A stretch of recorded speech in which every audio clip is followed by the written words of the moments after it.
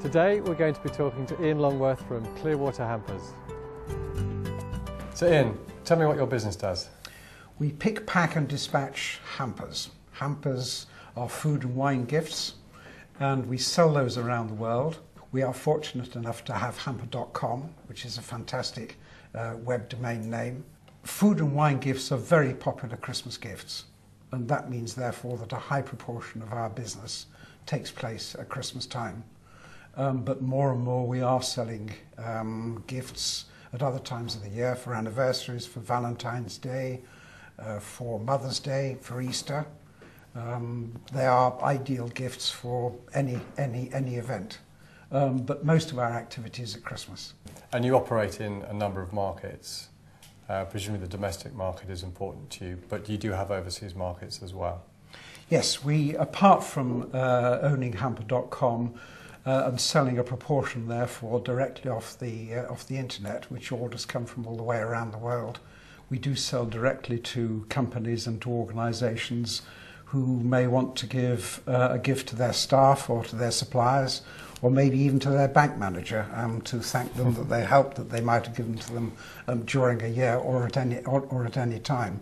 We also receive orders from gift agents who may be in the UK or maybe overseas, and also through stores.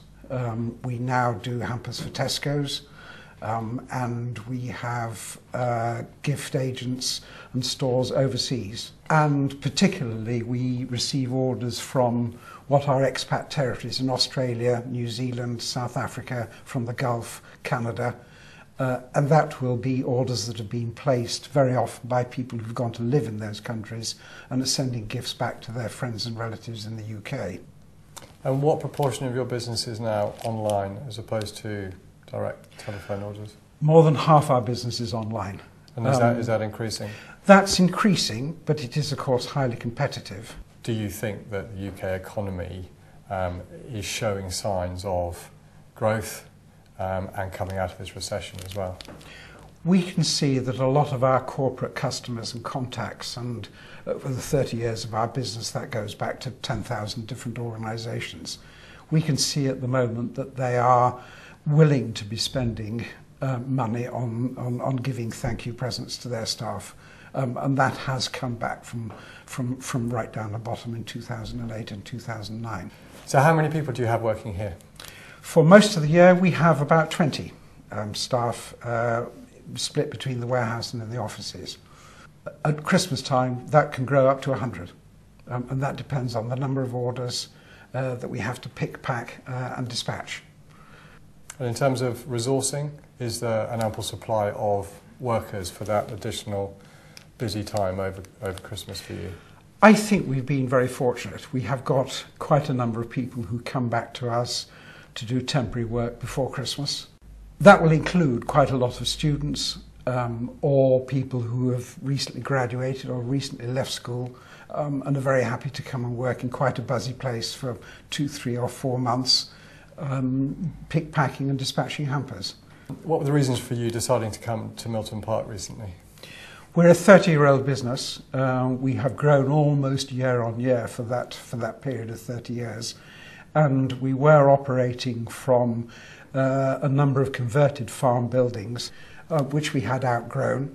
And we were also renting quite a little bit of space from locations 5 miles away. And with a bit more growth, we wanted to be in one place and came to this Unit 36 at Milton Park, which gives us a lot of very good space and office space all integrated into one proper building, and it suits us down to the ground. How do you see the future of the economy for the Oxford region?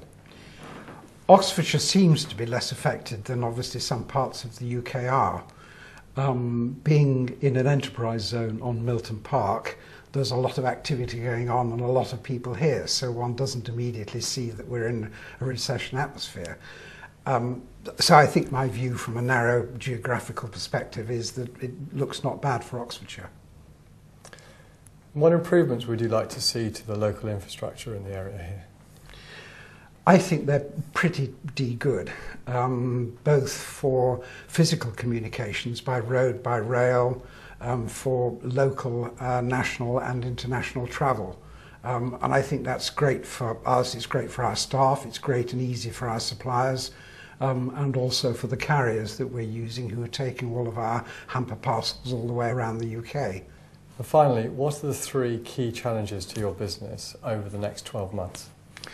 I think the most important is for us to persuade our customers and our potential customers that they could buy a gift for people, and they should buy gifts for people at any time of the year, and not just at Christmas. Hampers are associated easily with Christmas, or with strawberries and cream in the summer, which don't go through the post terribly well.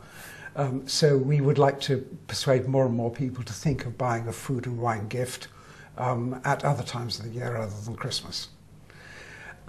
Secondly, I think, and it's slightly associated, that is to increase our export orders. Clearwater won the Queen's Award for Exports now 6-7 years ago, because so many of our orders actually come from overseas. And again, being an online and mail order business, this is perfectly set up for taking orders from overseas to help friends and family to send gifts to people in the UK. And I think our third main aim is really to carry on working at our technology and improving the technology, because, as I've explained, we survive on data. And the faster we can receive data, the faster we can send data, whether that's within our own building or to our suppliers and customers around the world, the better it is. We can take orders at a later date to go out at a later time to be delivered more quickly, and catching last-minute gifts and last-minute presents. Great. Thank you very much. Thank you.